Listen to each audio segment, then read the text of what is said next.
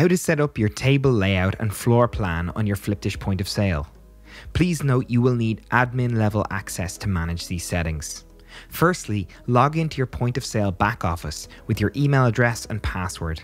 Then click on the business name in the top left corner beside the structure icon. This is the franchise level view.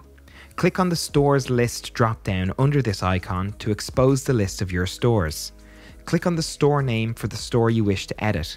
Then click Configuration at the top of the page. Click Organization. Click the Layout Configuration tab. Drag and drop the existing tables into the location that suits you best.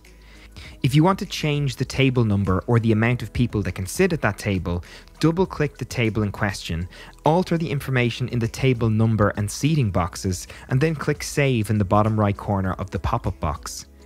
If you have more than one room, floor, or area in your store, you may wish to create zones.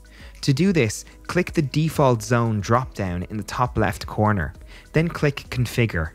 Enter the name of your default zone. Click the plus icon to add a second zone and name the new zone. Click Save in the bottom right corner of the pop-up box. Make sure the correct zone is showing in the top left corner when you begin to configure your table layout.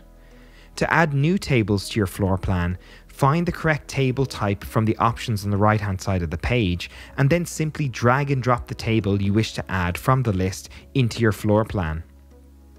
Click Save in the top right corner to finalize any changes and leave the page.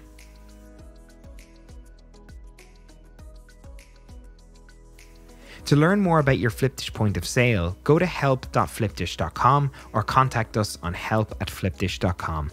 Thanks for watching.